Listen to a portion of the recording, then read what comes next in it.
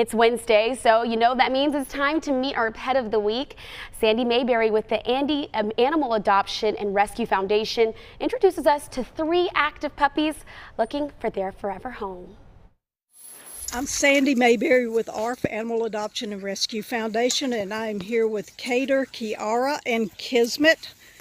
These are a little over 3-month-old pups that were rescued from feral parents, and it's hard to get a picture of them roaming around because they do not stand still. They do love to play in their water bowl. These pups are some type of shepherd mix, and they are looking for a forever home. They're going to be medium to large dogs.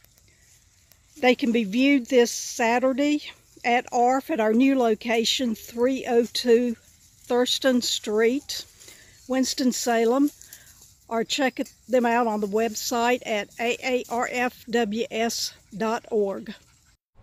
Well, thank you, Sandy, for that update. Of course, for more information and to get those resources about how you can foster or begin that adoption process across the Piedmont Triad, just go online and visit our WXII 12 Pets Facebook page.